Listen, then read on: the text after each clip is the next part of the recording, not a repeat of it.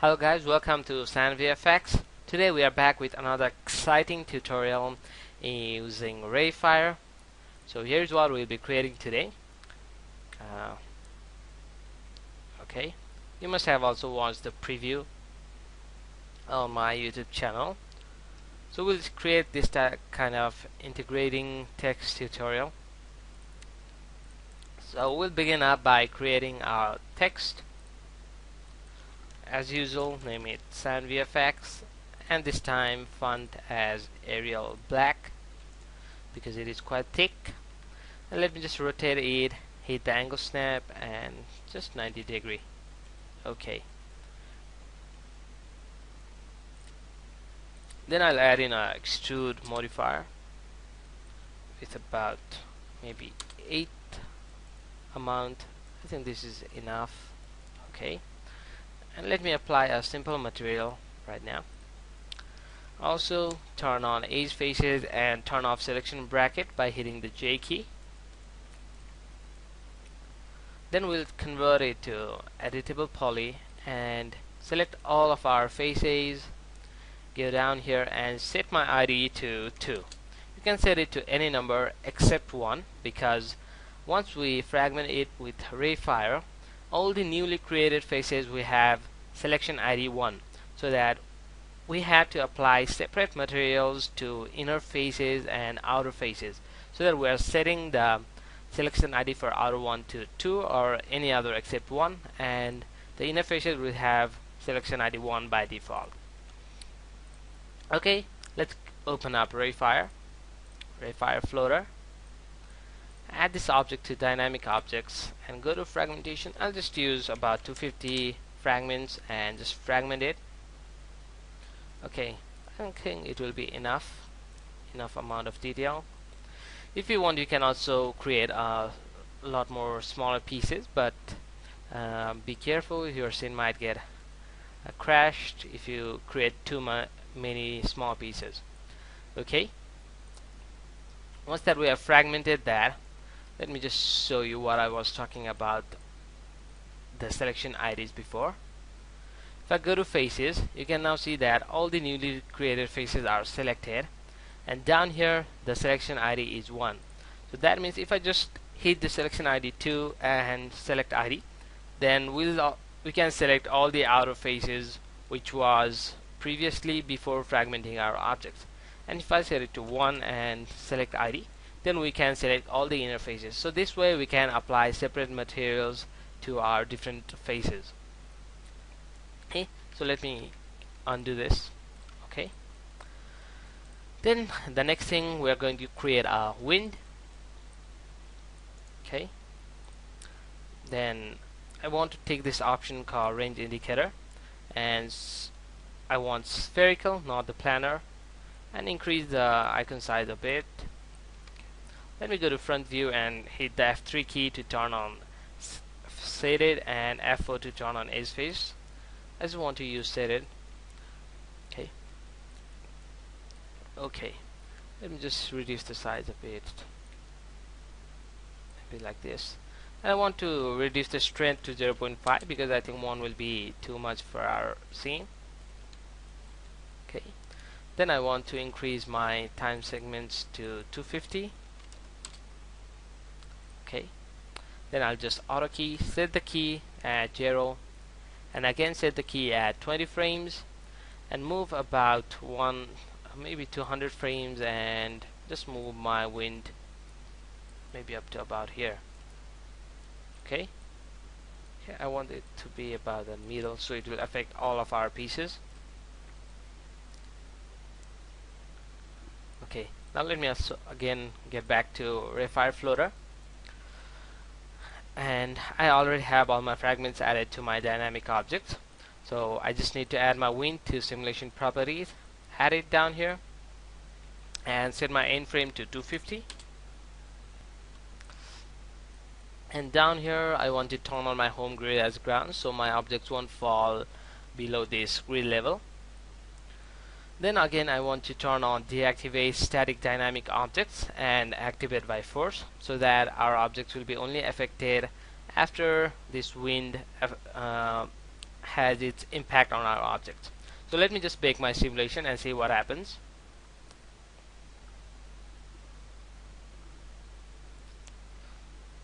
Okay, once the wind touches it, our pieces are affected. Okay, our pieces are scattering around, but that's not what I want. I want the pieces to fly up. So for that, what I need to do is set my gravity to negative number. So let me set it to -1, and then again bake my simulation.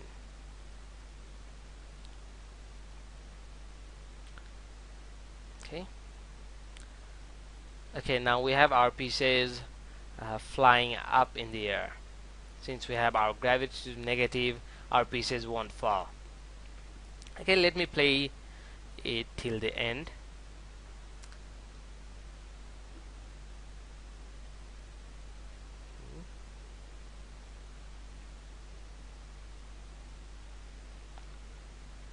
It's looking pretty good.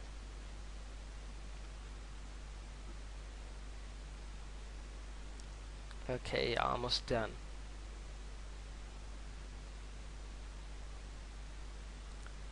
Okay, we are done. So then now we have our objects all animated together. Okay, so we don't need this wind anymore. So let me just delete this, or maybe just hide it in case we might need it before later on if we are not satisfied with these fragments.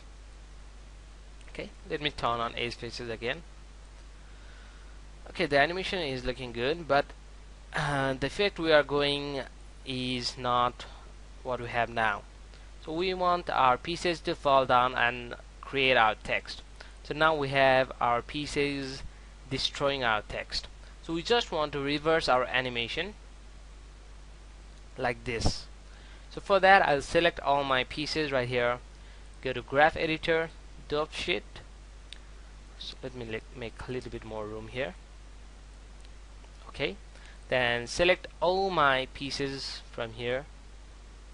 We have about 200 fragments, and then select all these keyframes and go to time and reverse. So then now we have our animation playing backward. Oops, I got something really different. Really sorry for that. Let me just undo this. Okay, we have our regular animation. Select our fragments, go to animation, graph editor, dope sheet, and I think there is some mistake up here. Okay,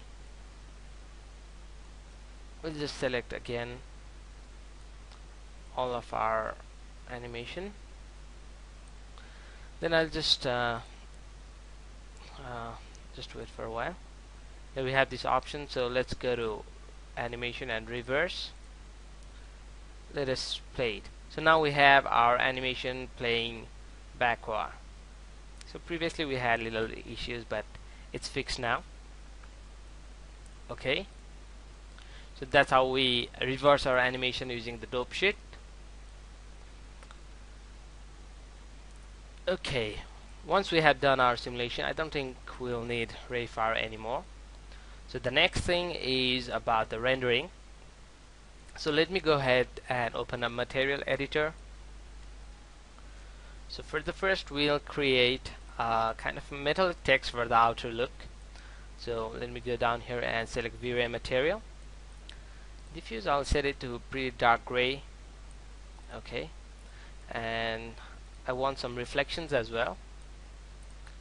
And also set my reflection glossiness to maybe 0.8 and increase the subdivision to about maybe 14 will do fine. Okay, I don't think I'll need anything else. So, and let me go select another slot, and here I need a Vray light material, and I'll select kind of a alloys orange color like this. Okay, so we need to apply this to our scene. So let me go to another slot, and here I'll get material and get a multi-sub object material. So remember that our interfaces have selection ID 1 and the outer faces have selection ID 2. So outer faces, I want to set this material, so let me name it um, outer faces material, and this one inner face material. Okay, now let me drop this one to 2. Okay, and this one to, sorry, drag it to ID 1. Okay, so let me play the animation. Oops, sorry, I have not applied the material yet. So select all the pieces and apply this multi-sub object material. Okay, so now you can see that we have this yellow color inside and this gray metal type of look outside. Okay, if you want, you just don't need to create this light material, but it looks pretty good when we render. Let's do a quick render as well. See, okay, it's looking quite nice at the moment also, but we have a lot more to control. So let's get ahead and open up our render settings and go to indirect illumination and turn on global illumination, and also turn on my ambient occlusion, or maybe I may not need that because we will be adding a V-Ray light into it. Also down here to environment, I want to turn on GI environment. Okay, now let me just create a V-Ray plane, V-Ray, and create a V-Ray plane. Okay, open up material editor right here. I want to use V-Ray material as well, and just set it pure white and apply this to our V-Ray plane. Next thing, we'll go to lights, down to V-Ray, and use our V-Ray light, maybe about this size. I just want to rotate it, but remember, you better not scale it with the scale tool. If you want to increase the width and height, you have to increase it from here, otherwise you'll mess up with your unit setups or unit settings. You'll not get accurate result. So let me just move this back. Okay, I think about here will be fine. And let me go ahead and render my scene once again. Okay,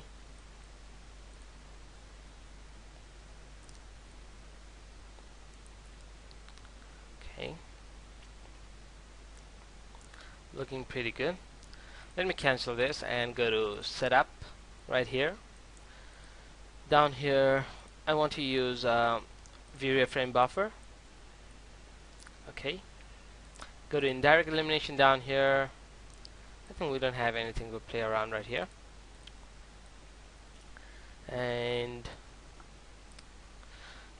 our light is not affecting our scene, so let's go down here to global switches, and here I want to turn on my lights, or maybe just off my default lights. Okay, and go down, just see a quick render, another render. Okay, it's a little more darker.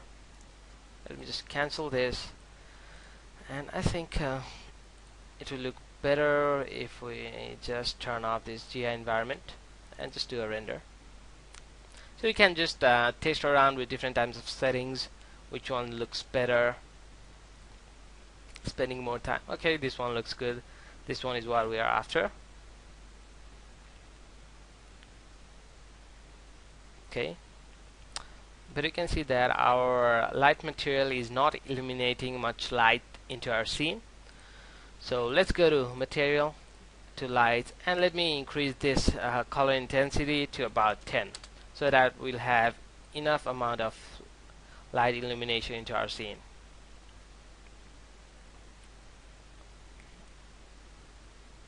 Okay. Now you can see that our color is looking yellowish, but that's okay, it's fine. Okay, now we have a lot more illumination into our scene. Okay, let me just cancel this. So let us go a little more beyond using this V-Ray light material. We'll just use a V-Ray blend material and blend it with a simple V-Ray material. I just get a Vray blend material, and another here I will create a Vray material with orange color. Okay, and I want to blend these two together, so I'll just set it to my base material, this orange color, and drag this light material to coat 1. Okay, so that we can blend these two together.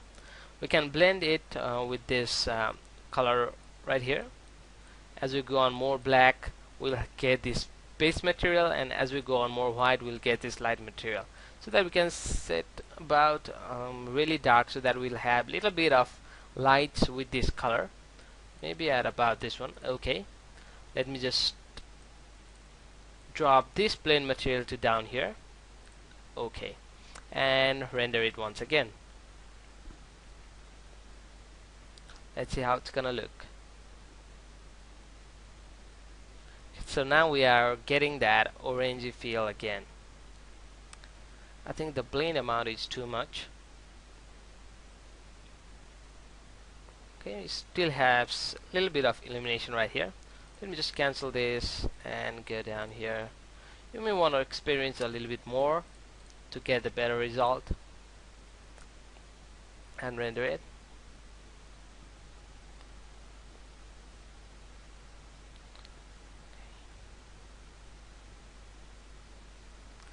Okay, we have a bit more illumination right now. I think it will be enough, or if you want a little more illumination, you can play around with this light material. You can bump this intensity maybe to about 15 and do another render.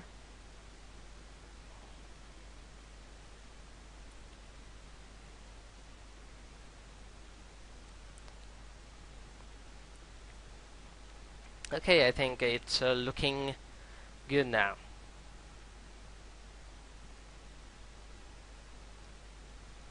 Okay, that's getting better. Okay, we have this yellow right here. That's fine. Okay, for the better result, you might wanna bevel your text at the first. I just use extrude. Instead of extrude, you can use bevel, so that you'll have your edged kind of glow, like in my scene right here. I have added the bevel so that it's looking quite nice. Okay, once that you have done experimenting with your colors, blending, and your render setups, there's not much to work around here, but you can really try on and get some pretty interesting result. Once that you have done, you might just render out your scene, just your active time segments, save it into a TIFF file or JPEG, whatever you wish, and then just hit render, save them in a sequence. Okay, then we'll move into After Effects. We'll bring our render sequence. I have this render sequence that I did previously, so I don't want to re-render my scene again. It's the pretty much same one. So I'll just import my footage. I have rendered them out in TIFF sequence, and don't forget to check this option and open up. I want it straight unmatted. Okay. Then I can just go ahead and interpret my footage. I just don't want 30 frames per second. Maybe I'll use 24 frames per second and drag it into my composition. Let me set my bits per channel to 16 depth. Okay, so now we have our scene right here. It's pretty much different. I got it. I just experimented with a little more these settings around here and got different results. You can get a different and more interesting result than mine, so you can just experiment on that. I don't think I need to do that one by one. Okay, so it's looking good. So what we'll do is add in more color correction and more glow to our materials. Okay, it's looking good. So what we'll do is, first of all, duplicate our text layer and then add in an effect called Set Matte to the top layer. Let me just solo this layer so you can see what I'm doing. So here we have use for matte, and I'll set it to saturation so that we only have these highly saturated color into this top layer. Okay, so once that's done, I can add in a glow material to this. Okay, so we can see that we have a lot more glow right here. So I can control this also, little bit of radius and little less glow threshold, maybe up. You can see you get a different result with this. Okay, so these are the parts where you can experiment on your own to get the perfect result. Okay, also I want to add my glow to bottom layer as well. So you can see it's too much intensity is too high, so let me just increase the glow threshold and bump up the glow radius so that we get a little bit of this orangey color around like this. Okay, then we can create a new adjustment layer up here and add in a curves adjustment. And I want to make my scene a little more darker so that our glow looks better. Okay, okay, so it's it looks good now. Let me do a quick preview. So, let's view it in full screen. Okay, it's looking quite good. Okay, now we can just render out a scene, add to render queue, or if you want to play more, you can just go ahead and play around and get the best result that you can. Okay, that's it for the tutorial. I hope you guys enjoyed it, and it also helped you guys. I will be back with more tutorials coming up, and also I have left glue features in rayfire basic series. I will complete that soon and also publish that one, and hope I'll bring more new exciting and interesting tutorials. So don't forget to subscribe and hit like on Facebook to get notified on new tutorials and upcoming sneak peeks and so on. So see you then. Have a great time.